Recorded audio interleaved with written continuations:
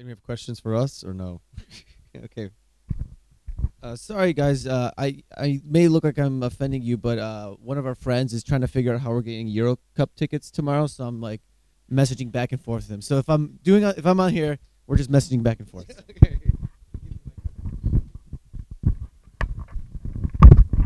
Okay. Thanks.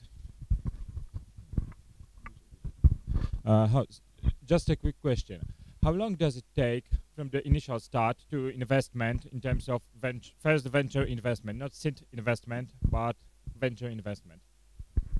So in terms of like diligence, like first meeting to actual dollars Yeah, in, exactly. it can vary. Okay, so Yeah, I know. by a lot.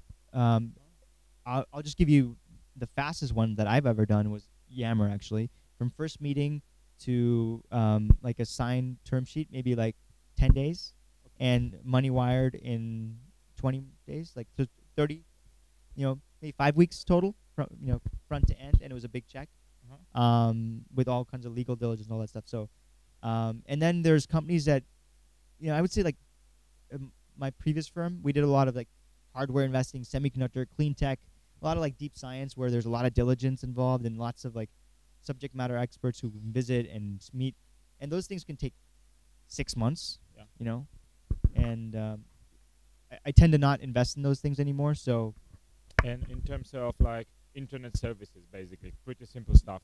yeah, I mean, we should have a point of view on the market and understand the metrics pretty quickly. So, it shouldn't take more than a couple weeks to a month to figure it out, whether you want to invest or not. Okay, thanks. But the fundraising process can take a long time, and so we've had companies that have almost taken a year to finally close a round of financing. Sometimes they're seeing investors, and then they got to change the game plan because the product's not working. Even with us, our past company, Lafora, it took us around 8 months or something, and so sometimes it takes a while. So don't be discouraged if a few initial meetings don't go well.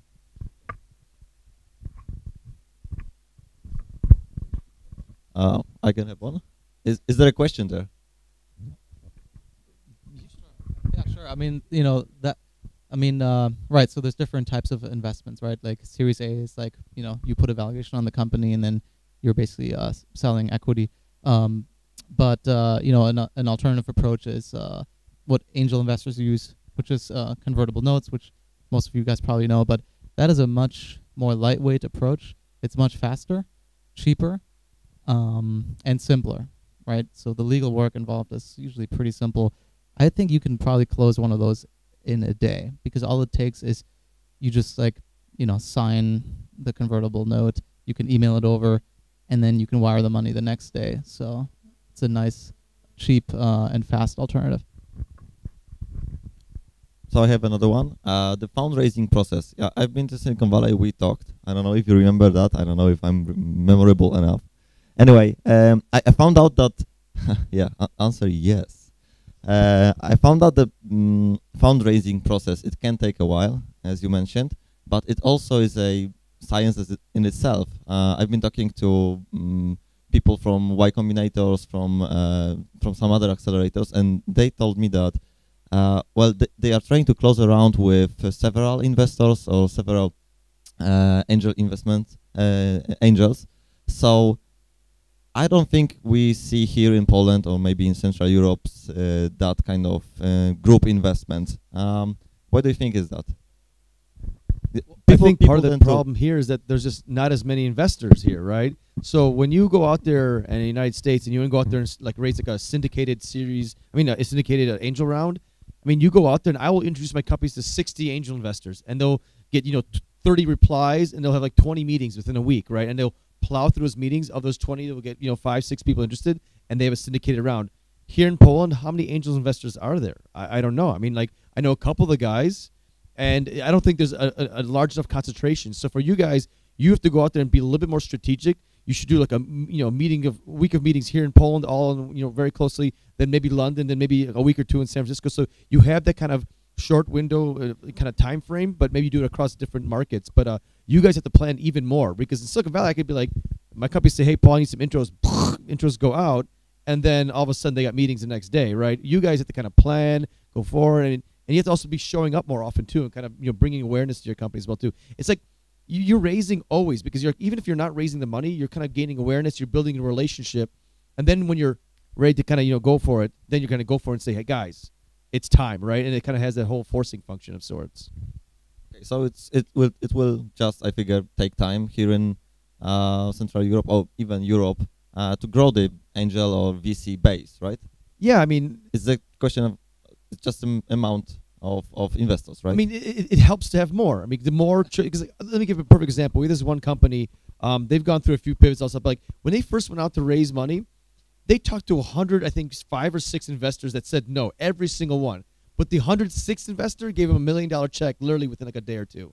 Sometimes you just got to talk to enough people, like, that believe in you. Like I forget, it was Javed said, like, or somebody said, like, you don't necessarily have to convince an investor. You have to be aligned with them, and they believe in you, right? So sometimes you just have to talk to enough people till you find the one guy who's like, oh my God, I worked on this 10 years ago. This problem is still bugging me.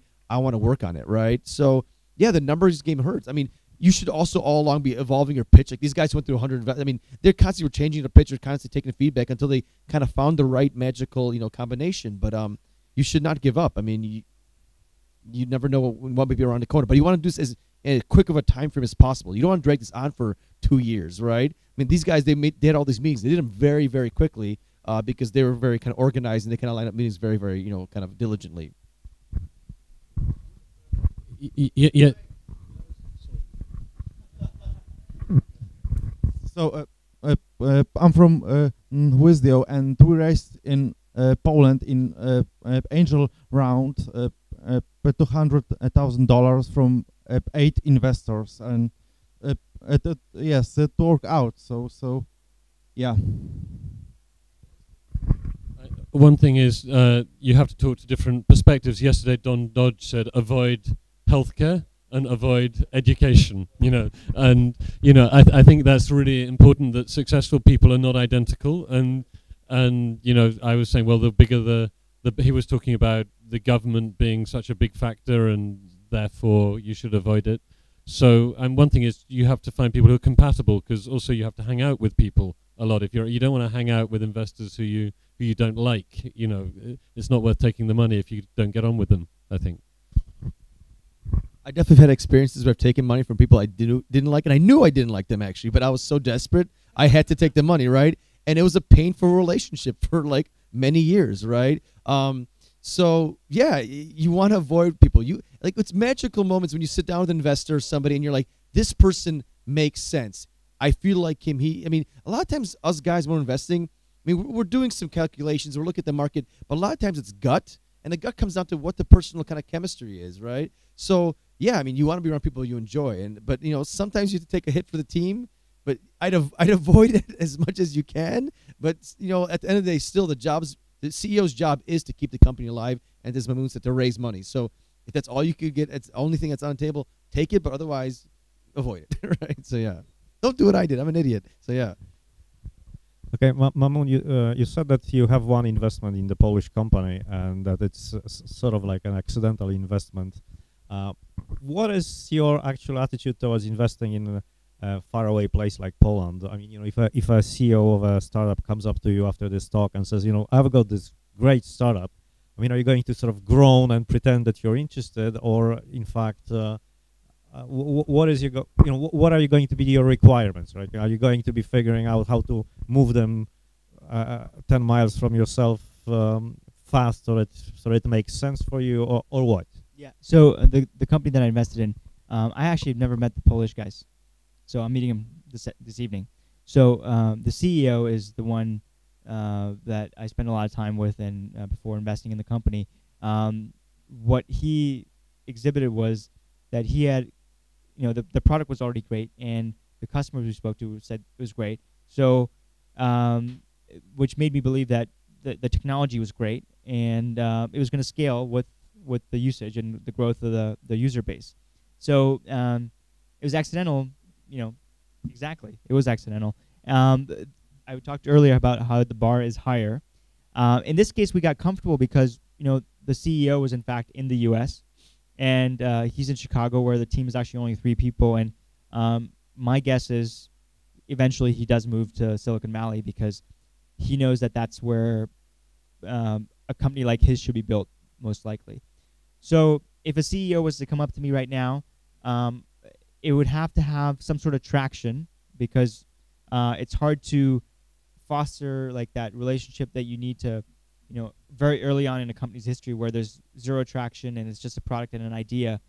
It's hard to do far away. And we work very closely. I work very closely with the companies that I sort of seed invest or do like a very early stage investment in, where there's no product and it's just a great idea. Or so anything that I would do is probably would require some sort of meaningful traction before I'd invest in a far off place. I mean, so actually for us, 20% of our investments are abroad. And I mean, I'm very open internationally. I mean, I'm here because I want to hear and listen to what you guys are working on and stuff like that. No, I mean, I've been to Poland many times before. I actually had a team of about 40 people working for me here in Krakow and Gliwice back in the day. But I mean, like Mamoon mentioned a little bit earlier, any team from anywhere in the world, whether it's Poland, whether it's Malaysia, whether it's Uzbekistan, they have to be just that much better. So if there's like a Silicon Valley company and then there's like another company from Poland, if they're the exact same quality, I'm going to pick the U.S. company because it's just so much more easier. Like these guys, you guys have to be that much more better. And I'm sorry, that's the truth. And I wish you guys the best luck because, I mean, there's a lot of talent here, but you have to be just that much more better and that much more remarkable to get money from a U.S. investor, right? And that's the honest truth, right? Because we do want to make our lives easier too, right? And I don't want to worry about all this crazy convoluted tax laws here and all that type of shit, right? So, yeah, you guys have to be just that much better. And that's the reality. But can you do it? Of course. It's going to be a little bit more work. Or you guys have to just kind of struggle for a little bit longer and get along farther. But I must say some of the entrepreneurs that I have invested in that are international are some of the most impressive people I know, because I know they had to struggle way much more than somebody equivalent in the United States. And to that, my hat's off to those guys. They're really amazing.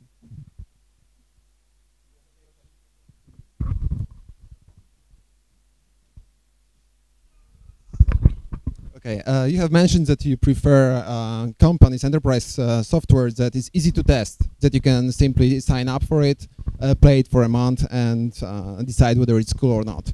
It happens that we are making business-to-business software that requires some diligence, requires some time to implement. When I met Paul first, he said that I'm in a deep shit because we'll have to go from one company to another and it will take time. What would be your advice? Is it?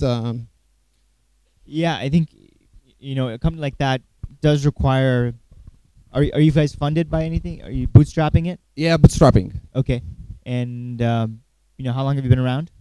It's 2009, the end of the 2009. And you have a product that you can now beta with the customer? Yeah, we are in a closed beta with Kabam, for example. Okay, with a few customers. Yeah. Okay. And are you just facing the pain right now? I mean, you haven't paid yourself in a long time, and so it's the process. Of course, takes time to get there, but there's no shortcut there. Yes, and there's no shortcut. There is no shortcut. In those kind of companies, there is no shortcut. And what makes Silicon Valley easier for a company like that is, one is you can get potentially seed funded and have enough to ride out like those long customer trials or and the other thing is that you have a lot of customers who will try out your product because they're early adopters on technology. Maybe half a dozen Silicon Valley companies would want to use your product. And you can go talk to them. You can go help implement it with them. You can send one of your engineers over and help them implement it. So accelerate that whole process. And time is money in your business. In terms not just like making money, but like you're going without raising money. So it's money out of your own pocket. So that's why enterprise companies are sometimes hard to build from sort of far off places or like not where the customers are, because it just takes that much longer to go visit the customer than to beta it with them, than to guide them through the process of actually implementing it and then saying, yes, it works. So, but there's no shortcuts, though. Okay, so this basically means that I have to be there. You have to persevere through it. Yeah. And, successful software companies that sell to B2B enterprise companies have come about, and there's plenty of them out there that have just been bootstrapped, and they get their first $500,000 customer, and that's it, and then you can go from there. Then, you can get your next $500,000 customer, and you're a $1 million revenue company, and you've got enough to support 10 engineers, and then you get your next 5, so it can work. I mean, it's just that, you want to identify the first right customer, and so that you can get that big deal, because if you're doing something that's meaningful and takes time to implement and build, it probably means that it's software that has a high price point. Is that true? That's true. True, right? So if it's got a high price point, how quickly can you get that first customer in the door? And choosing your customer wisely is very important then. Or choosing the market or the sub-segment, the vertical for your software is very important. Like, what market segment do you want to sell into first? It's game analytics. Game analytics, right? So you said Zynga is your... no, it's Kabam. Kabam, okay. Yeah, so that's great. I mean, so you should talk to other game... I'm sure you are. Yeah. And how big of a deal could you... If it works, how much do you think they'll pay you? It's hard to say, because we are before the final say that what is the price point for this. But this is in different verticals, the deals are $500,000. So it's for e-commerce. So it's yeah. So that's great. I mean, so get through this phase. That's advice that I really like. Yeah. Yeah. Go do it.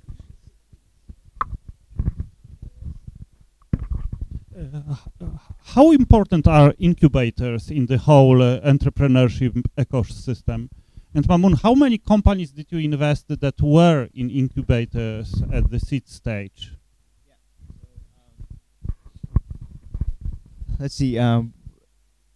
Yeah, 2 from these guys. We're just doing one right now that these guys just incubated, and then one I did when I was at my previous firm, USVP, again with these guys, and then I've done one Y Combinator deal over the last 5 years. But a lot of it seems like, even we did another company recently that had some initial funding from 500 startups. So it seems like a fair amount, even though they already probably had some sort of idea before they went into the accelerator.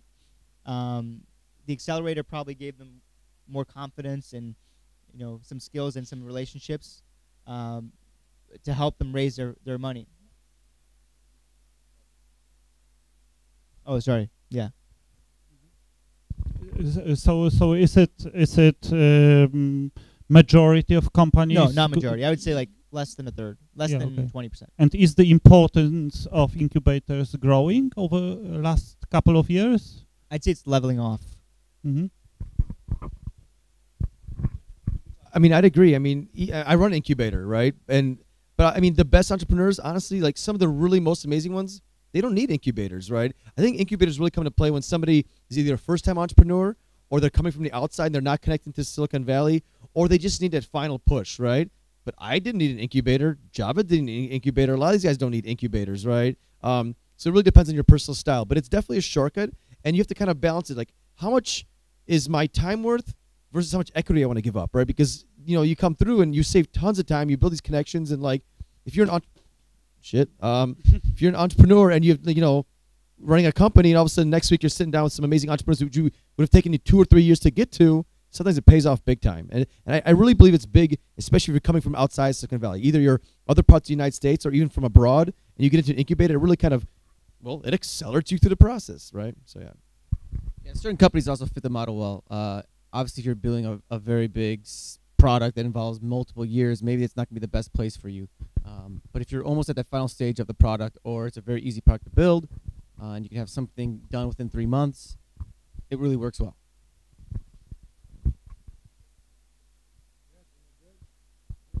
Any more questions? Hello? Okay. Yep.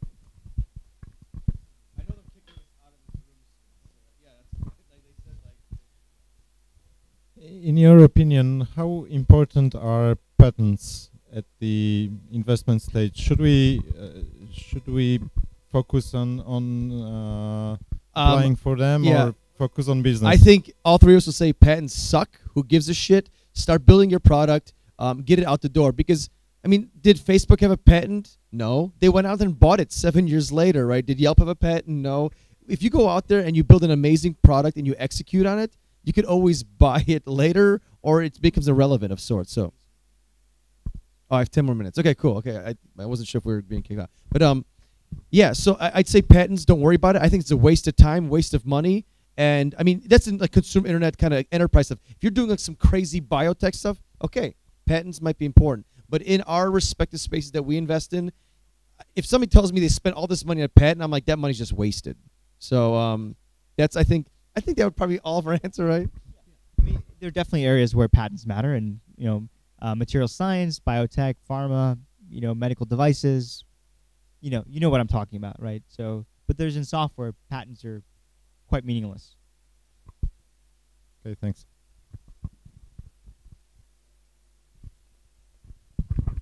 In terms of all the investments that you actually made already, how many of the companies did you actually seek out yourself, and how many did actually come specifically to you for investments? I would say, a lot of them.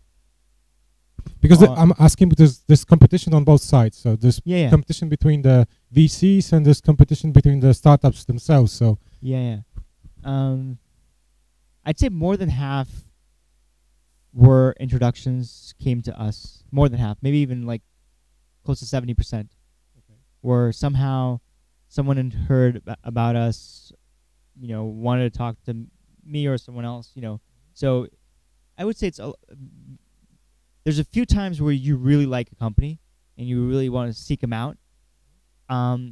That's, I would say, a more rare occasion. Usually, even if you like a company, you'll reach out to someone that knows the company, and that's how you seek them out. But I'd say over half, they're coming to you. They also may be coming to you like they met up with you like a while ago, then they just meet up with you later on when they have something at that stage where they want to invest money in you, right? And so for us, every single one's inbound. So we have an actually open application process anybody in the world can apply to. And so everything comes in our front door, and then we kind of filter it down from there. So we are very open in that way. We've had a couple we have to recruit, but overall, yeah. Is it like, we have to convince them, yeah. Adapt.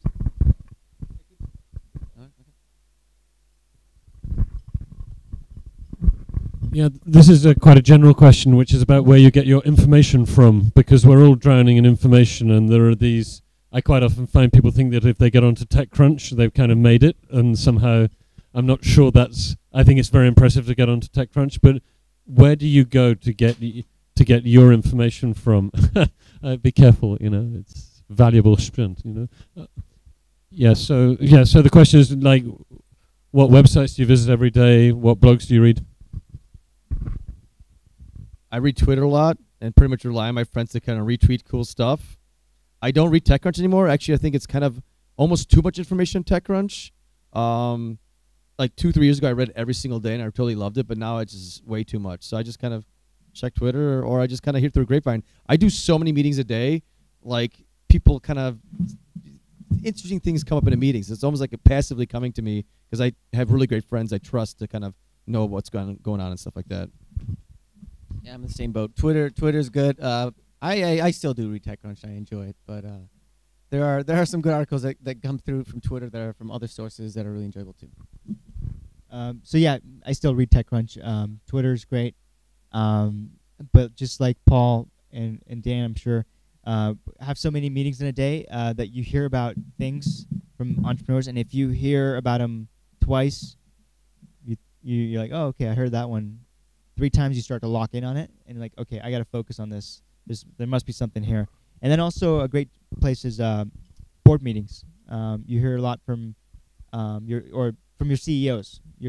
Our CEOs are plugged in, and they hear about, they get young CEOs want to talk to more experienced CEOs about how to build their business, and so I hear a lot through portfolio companies as well.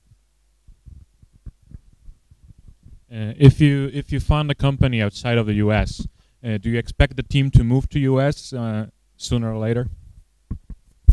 For us, we always recommend that they do, just because it makes always the later stage VCs more comfortable.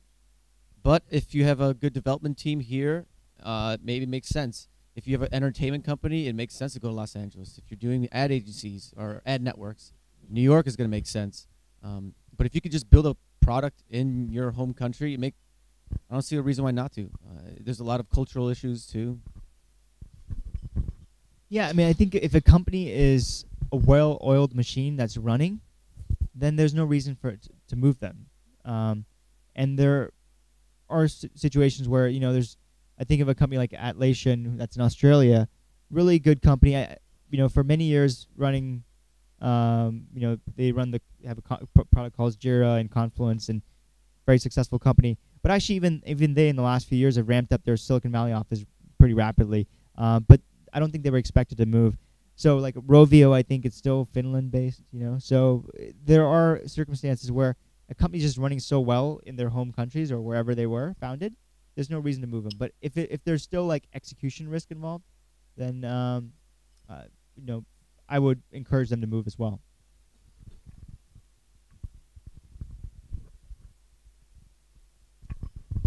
Any other questions?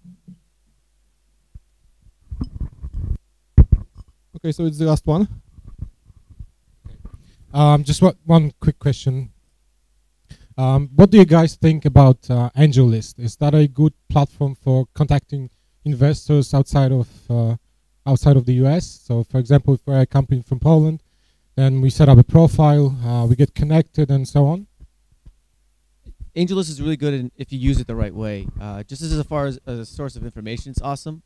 But for raising a round, it's best to at least have some money already committed, because then it makes it a lot easier for these kind of angels that may be in other locations to see, oh, okay, he's already got 500,000 committed.